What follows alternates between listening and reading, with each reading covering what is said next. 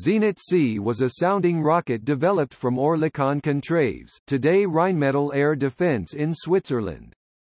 The Zenit was a single-step rocket with a length of 5.6 meters, a diameter of 0.42 meter and a takeoff weight of 610 kilograms.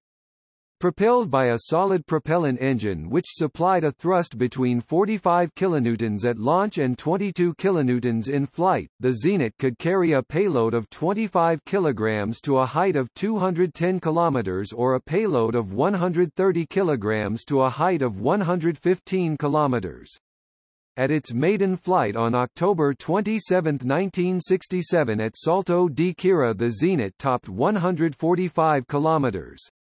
The Zenit was later launched only twice.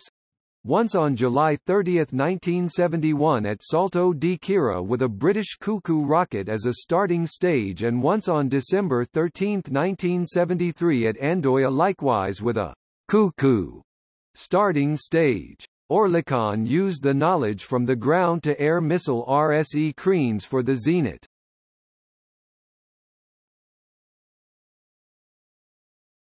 Topic: External links. Swiss sounding rocket Zenit. Zenit sounding rocket